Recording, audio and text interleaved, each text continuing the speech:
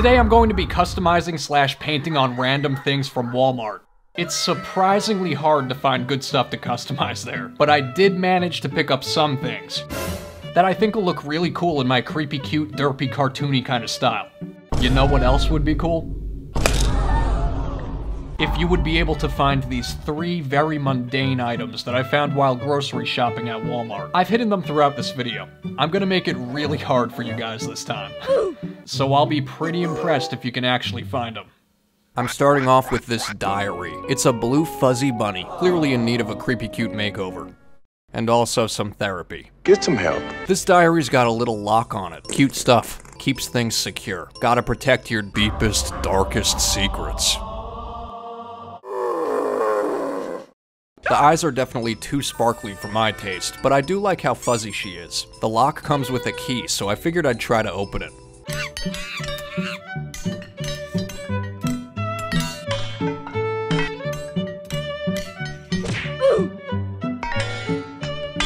A few moments later. Not the best quality lock, but I did eventually get it open, so that's nice. Top-notch security. Whoops. I lost the key. However, will I write down the names of my enemies? I don't know. Turns out the lock isn't as impressive as I originally thought it was. You can pretty much use anything you have on hand to open it. Security is clearly lacking. But that's the least of my concerns. I'm more focused on this very uninspired drink. I think it's supposed to be like boba tea with a kawaii face stamped onto it. Whatever it is, I want none of it. I'm just covering all that up with some blood. It's not just any blood. This bunny's drinking the blood of her enemies.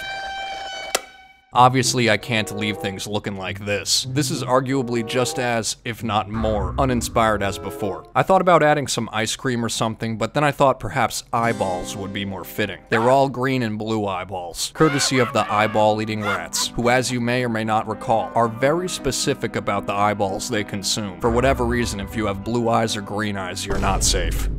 I also added some blood clots in, because why not? Adds dimension. Who doesn't like dementia? Dimension. And to tie the whole drink together, I went in with some red fabric paint to give everything a fresh blood kind of look. Overall, in my opinion, the drink's looking pretty appetizing.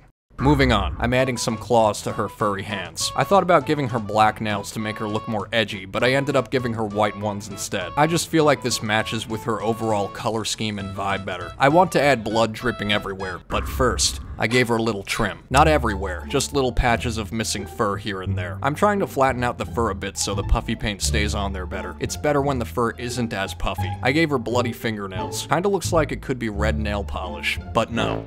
It's just the blood of her enemies. Something's still gotta be done about the sparkle in her eyes. I can't stand it for much longer. I'm adding some felt bits and pieces to it. The black parts are her eyelids, in case anyone's confused. My intention was to have her nonchalantly side-eyeing everyone for no reason at all, while drinking the blood of her enemies. But in the end, I decided to turn up the derp factor, so now she's not looking as intimidating. She's rather looking more respectful, but in a simple-minded kind of way. Still cute though. I chopped off a piece of her ear, added some blood, and that's pretty much it for this bunny. I probably won't be using this as my diary. Not sure what I'm gonna use this for. If you have any suggestions, feel free to drop them down below. Maybe I'll take them into consideration.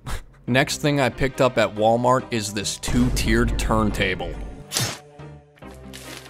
Assembling it is pretty quick and easy, very uncomplicated, just like I like it.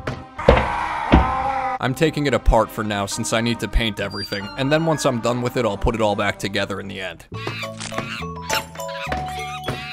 I didn't feel the need to paint inside the holes since the wood dowels will be covering those up anyways. For the bottom of the tray, that's all gonna be black as well. Not like it's gonna show, but rest assured, it is all black. As for the center of the trays, I've got a couple options. I could paint some of my original characters, which is always cool to see, or I could do something more modern spooky. For me, personally, when I have home decor stuff that's gonna be sitting around my place, I like it to be modern spooky. For my pop of color this time around, I'm using my favorite, Tickle Me Pink. Yeah. Which a lot of you guys have assured me is a very evil color choice. So yeah, I feel very reassured and confident in my decision to use Tickle Me Pink. I kept getting some pink on the outer edges, which I kept having to touch up, which then kept causing me to get some black paint on the center, so that's always fun. I'm trying to add some shadow, some variance in color. This is a bit difficult for me since I'm not good at blending. I usually just stick to one solid color, no blending involved. That's kinda why I always gravitate towards more of a cartoony style rather than a realistic painting. So I've got these two trays. I've set down the base colors I want, and now I figured I'd add some spider webs. I haven't done this kind of spider webbing detail, so it's a little different from the designs I've done in the past. I've learned a lot from the past. One thing I've learned is less is more, so I'm trying not to overdo the spider webs this time around. It's very easy to go overboard. In my defense, when I decorated my door, I wasn't used to working with webs. It was my first time, so I do have some regrets. Another thing I've learned from the past is to just leave out the spiders, especially if they're bold, in-your-face, aquamarine spiders. It's probably best to just leave them off, so no spiders and a lot less webbing. That's what I've learned so far. If I learn anything else on my adventures, I'll keep you guys updated. I did think about adding some stars inside the webbing just because I felt like it might need something, but then I thought I was making things too complicated. There is beauty in simplicity. These trays are giving me some kind of vibe, though I'm having trouble pinpointing it. A fancy kind of vibe. Maybe Addams Family, maybe Charlotte's Web, I have no idea. The last thing I picked up is my first piggy bank. It says celebrate, though I'm not sure why that's cause for celebration. It's a very plain looking pig, not a lot going on. It's not made of glass, I think it's made of porcelain. Very reflective surface. You can see my ring light in the reflection. That's annoying. It looks like you're supposed to use this marker provided to write on the pig. Love you, bestie. Aunt Jill, much love, Caitlin. Marianne. It's kinda like when people sign your cast when you break a leg. I'm not sure why you'd have people sign your piggy bank. Who even writes that on a piggy bank? But to each their own. An interesting concept, to say the least. I'm not going to be using the marker, that's kinda pointless, but I do try it out, just to see if it even works on this surface. Turns out it does work, pretty well actually. But I don't have anyone to sign my piggy bank, so I won't be using that today.